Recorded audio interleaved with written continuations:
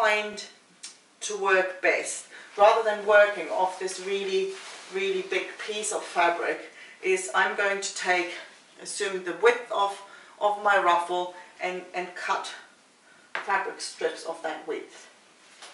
And so yeah, as usual, in most cases, just a little snip, and then rip it. So now for this, depending on now how I fold and cut the ruffles, usually depends on the type of pattern I'm using. For the one that allows me to put 3 circles on one of those fabric strips, I find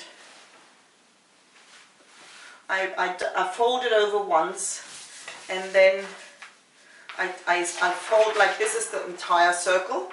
So now I usually fold this down to have a half circle, and then I put this on the fold, and I cut the first circle here, and then the inner circle open along here, and well, instead of just talking, I might as well do it to show you. So now this is what you do, obviously, if you don't have one of those electric cutters.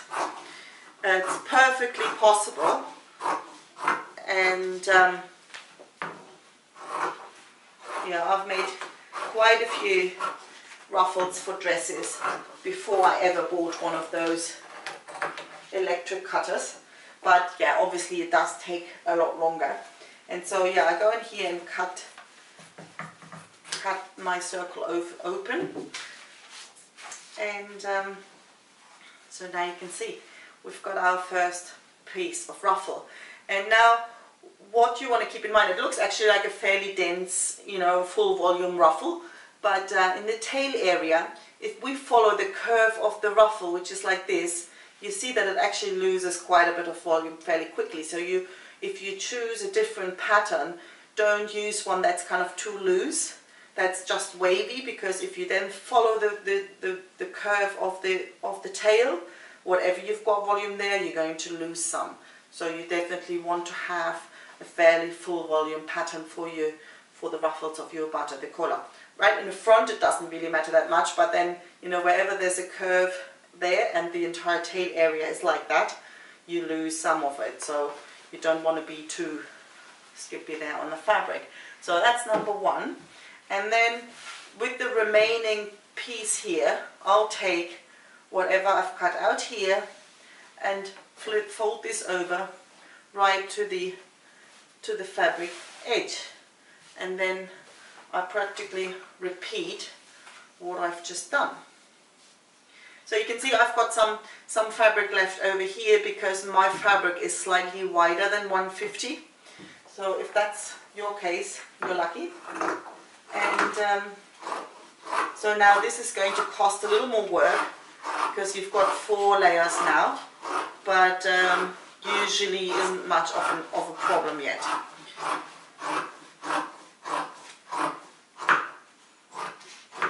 So if you have a little dip here cutting, that's not a problem. Whatever you do to finish the edges, you'll be able to compensate this there. This is not really an overly precise science at this point, because whatever you do here, and the same here, we go in here and open up. These are the bits that can go. And so yeah, I've got my first 3 circles of ruffles cut.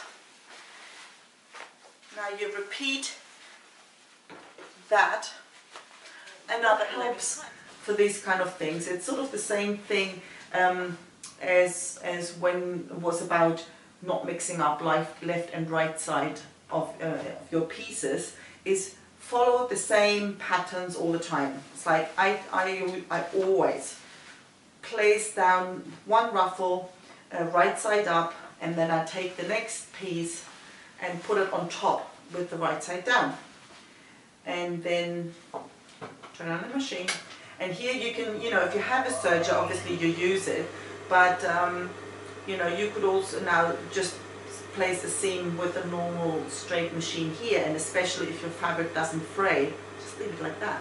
You know, if you do want French seams to have really sophisticated, go ahead and do it. If you want to have that with the pinking shares, zigzag, whatever, this seam is not going to be overly visible. Maybe if some ruffle in the tail area flips open, but yeah, nobody's going to be that close to kind of say, oh, you know, that butter's really horrible because it's got the zigzag there. So, you know, you finish it off the way you like it, and what amount of time and effort you feel is justified for, you know, for the task at hand. So obviously, if you have a serger, you don't have a problem.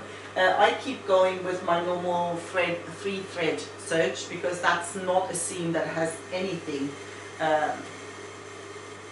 to hold. It's like, it's just to join these two pieces. Nobody's ever going to pull it in. It's like, it's not something where I feel I need an extra seam to make this strong. Like the normal 3-thread overlock stitch works perfectly here. And so just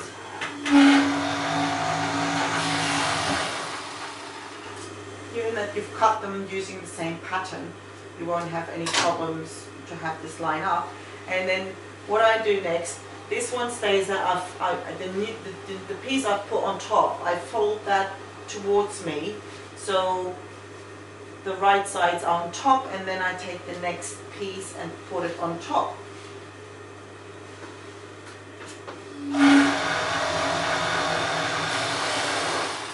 And I follow that same pattern all the way through, always. I always do it that way.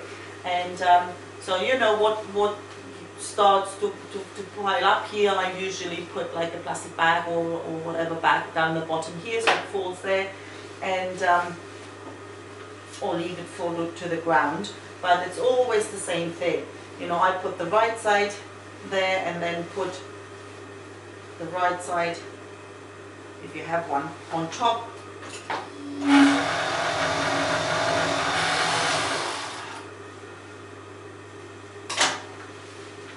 And I keep going, so I've got that seam the same, facing the same way all the way through.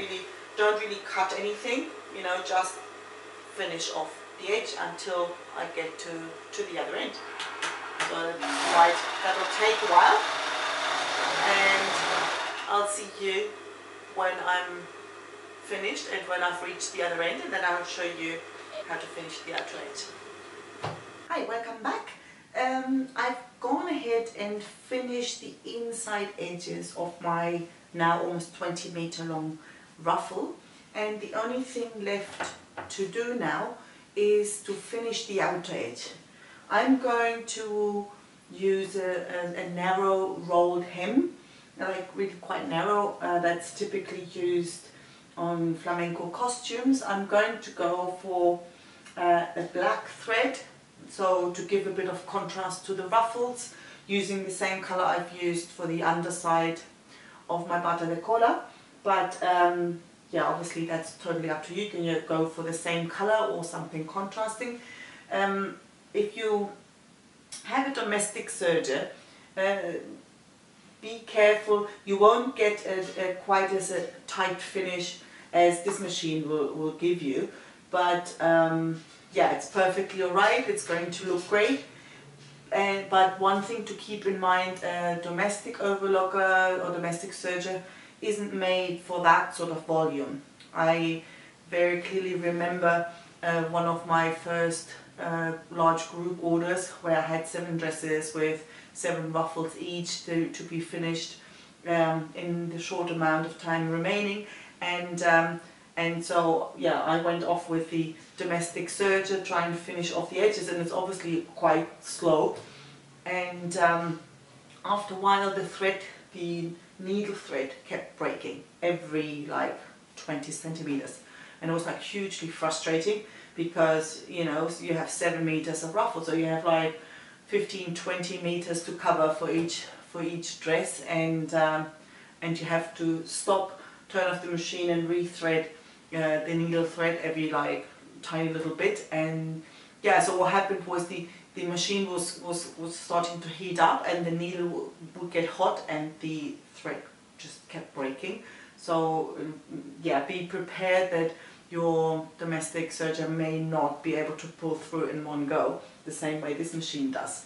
Yeah, other options, if you don't have a serger, there are several options that I've written about in an article on the blog. I put a link, if you haven't seen it, I put a link to that article below the video. Yeah, one of the obvious ones would be a bias binding, which looks really great because it also makes the edge stand out a lot more. So if you use a contrasting color, it gives actually a really nice effect. One thing to keep in mind, we're talking about 20 meters of ruffles. So on the outside you have 2.5 to 3 times that. So you know you'll need about 50, 60, 70, depending on the pattern you've used. If you use that one, you can actually, you know, take the pattern and measure the outside, and then take that, you know, for one circle, and take that, multiply that by 36, and you know how much bias binding you need. So that's quite considerable. So if you use a satin one, and then you need like 50, 70 meters of that, so that adds to your cost apart from the time you spend doing it. If you like to finish your ruffles with lace trim, keep in mind that you need to follow the curve. So even if the lace trim is like less than an inch or like 2 centimeters, it needs to be gathered a little.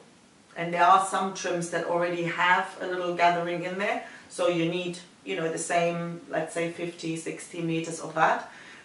If you have a straight lace trim, then you by hand need to gather it a little to compensate for the curve. Otherwise it sort of pulls in on at the outer edge, and that's not a pretty look at all. So you will need even more.